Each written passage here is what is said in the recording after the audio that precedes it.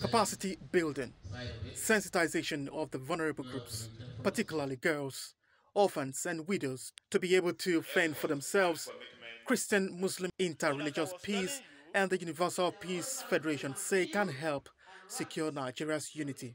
If you want to bring about peace, you must be able to touch the lives of other people.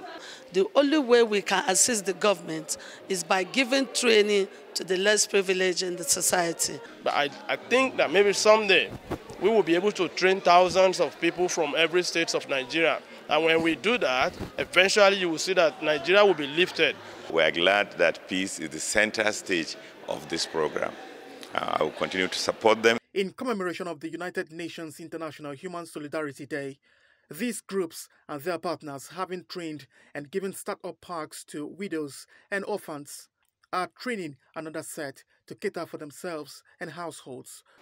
For those that are successful, to continue giving the chance by training, retraining. The core of my foundation and my life is peace, peaceful existence. The Universal Peace Federation, with members in over 196 countries, is specialized in peace building and training on skills acquisition for the underprivileged. Charles Alpha, NTA News.